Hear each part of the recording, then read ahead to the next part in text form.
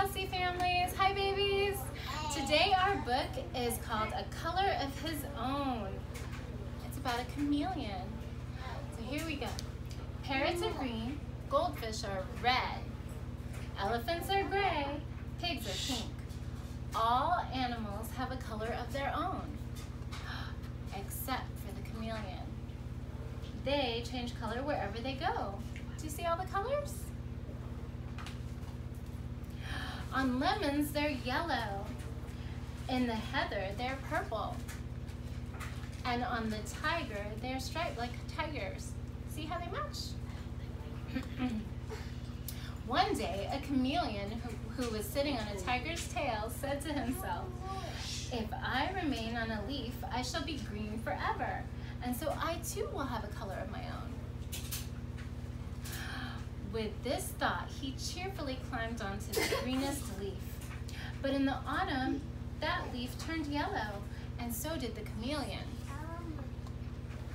Later, the leaf turned red, and the chameleon too turned red. And then the winter winds blew the leaf from the branch, and with it, the chameleon. Where do you think they went? The chameleon was black in the long winter night.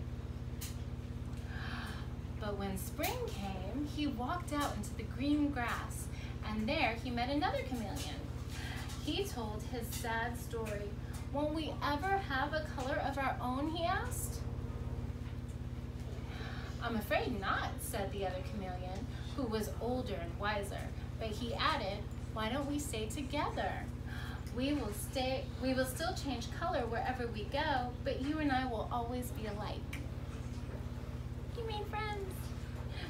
And so they remained side by side. They were green together,